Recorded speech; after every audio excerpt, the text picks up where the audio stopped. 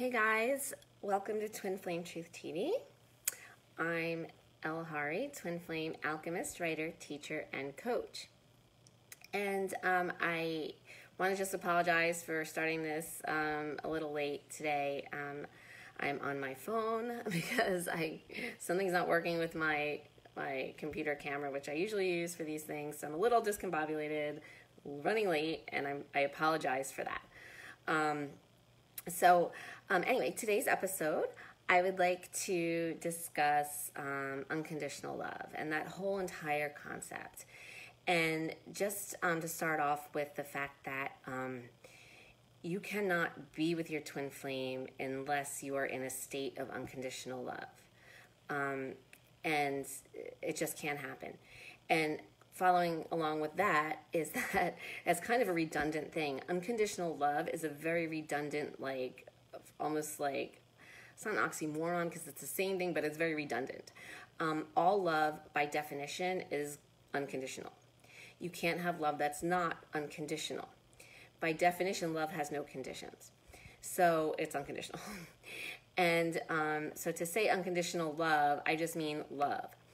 And by love, I mean love is not a verb. So you don't love anyone. You don't love anything. Nothing and no one loves you. Love is not a verb. It's not an action. It's not words. It's not thoughts. It's not... Sorry, I got a phone call in there. That's annoying.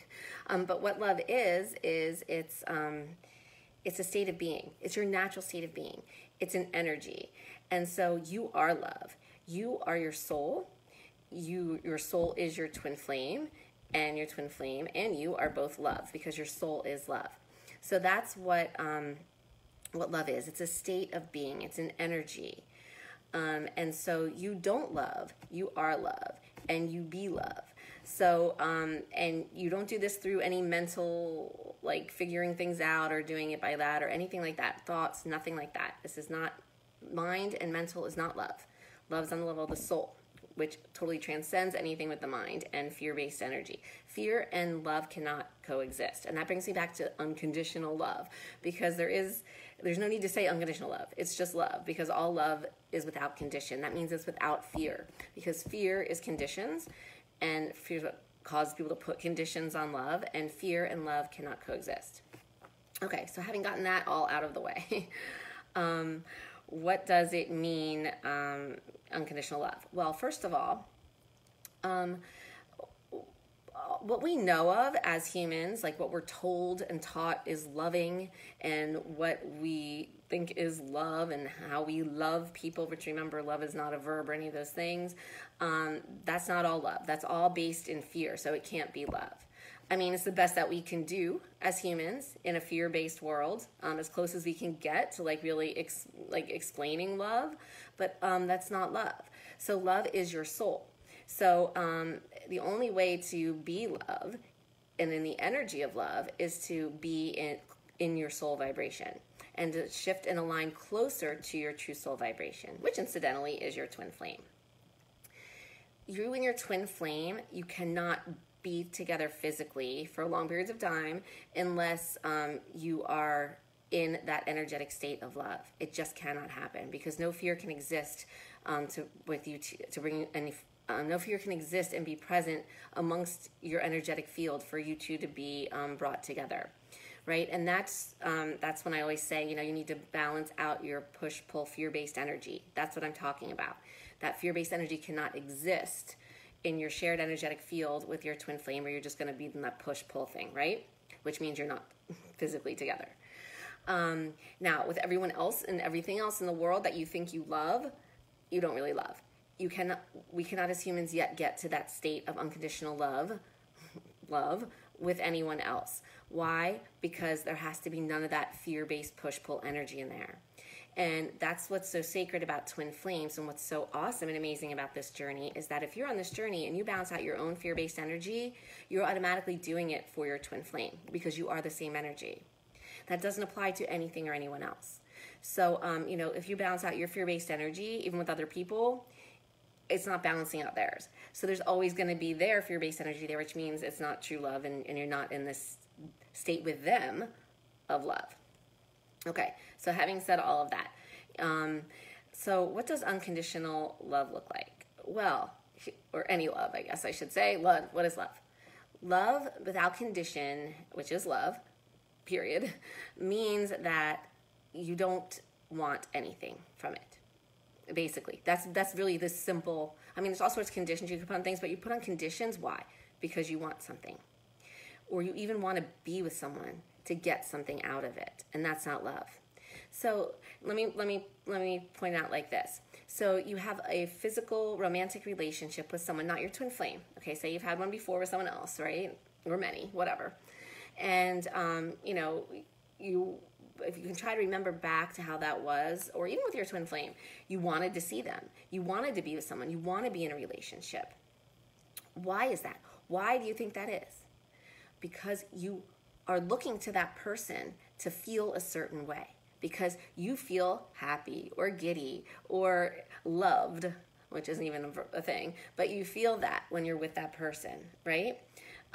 So you are looking to that person because you want to feel a certain way. So you want something from that person. And then, of course, there's many other ways to want things from people, right? Like you could actually want them to, do something for you, or you can actually want them to give you something or whatever, right? But I mean, even just like wanting to be with someone because you like the way you feel around them is wanting something from them, which is totally an illusion because no one makes you feel anything. Only you make all of your feelings yourself inside of you. No one else, even if you're attributing it to someone else, including your twin flame, can make you feel anything, not good, not bad. It's all within you. So that in itself is an illusion. But you know how when people, I don't know if you've ever been in this situation, but I was talking to a student of mine who's going through this journey and doing awesome. And so I love my students. They keep bringing examples to me and give me these ideas to make these videos because I was speaking with her yesterday, and she was saying how all her family members and her friends and everything are always telling her to oh, you got to meet someone, you got to be with someone. She has no desire. She's getting to mesh, she's balancing, she's magnetizing in her twin flame, but they're not together and yet in a relationship because she's just still working in this whole process. But so her people who care about her, think, oh, you need to be with someone, let me set you up with this person, let me set you with this person. And I've been in that position before when I was single and chose to be, it's like, people just can't stand it. They want to they're like, you have to be with someone, you have to meet someone. Why are you single? That's so awful. But why would you want to be? Why do they think you want to be with someone? Why do you think you need to be with someone? What are they thinking? Why? Because that person's going to make you happy or make you feel whole or make you feel complete? No. First of all, that's not even true because all your feelings originate within you. But secondly, just to want to be with someone is a condition. That's the wanting. Why do you want someone there? There's got to be a reason. You want something from them, right? And right there, that's a condition. So right there, that's not love. It's not love. And I mean, fortunately or unfortunately, it's the way we're created, so it's perfect. But in all other non-twin flame relating physical experiences and relationships, there's always that. There's always a condition there. There's always something someone wants from someone when they're relating with someone. There's a reason they're doing it, right? Even if it's not like a materialistic reason, but it's just to feel better because they enjoy that person's company. Well, that's a condition. That's a want. So with real love, it's not that. You don't feel like you want or need the person. And in this case, right now, where our level of humanity is, that's only concerning our twin flame at this point, where you don't feel like you need or want them there. And that's what I describe as meh. And so, they could be there, they could not, but you don't change your feelings because you don't want or need anything from them. And that is unconditional love. Unconditional love, which is love, as I said, is freedom.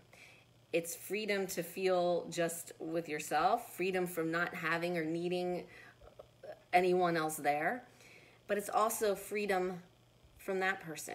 So you're not placing these expectations on them to give you something that you think that they're going to give you that you want, which is all an illusion anyway. It's not real. Nobody gives you anything that you want. I mean, in terms of feeling good or anything, they don't. That's all. Your feelings originate with you from your beliefs and your thoughts. And so that's how you get there with the twin flame. You stop believing your thoughts.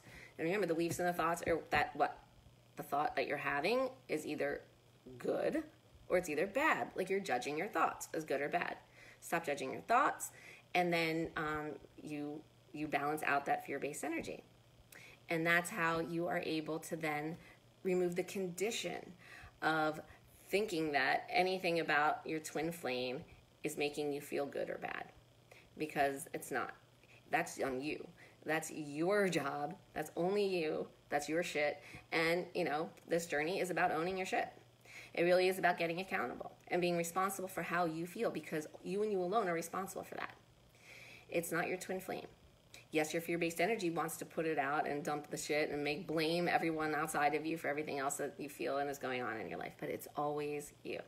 All your feelings originate within you, based on the fear-based energy thoughts and beliefs that are coming to your mind.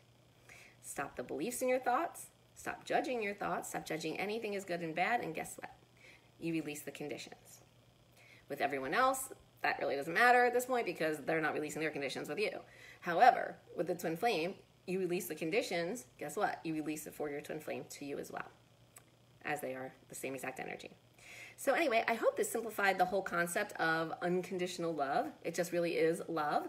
I have a book on Amazon called Love Exposed, and it does get into the whole thing about love. It's not just for twin flames. It's just a general book about love and what it is. And you can pick it up on Amazon. It's called Twin Flames Exposed. If you'd like to, explore this concept further or get more, examples and stuff about this. But really, that's the whole thing, the whole key to the twin flame journey, to being with your twin flame physically if you want to. But of course, that's the paradox. Once you're able to, you don't want to because you're in meh, like I just said, right? I mean, it's not like you don't want to, but you don't want to either. You're just meh. There's no good or bad there. It just is. And that's love, which is always unconditional. So thanks for watching, guys. Thanks for tuning in. I'll see you in the next episode of Twin Flame Truth TV. Have a great day and lots of love.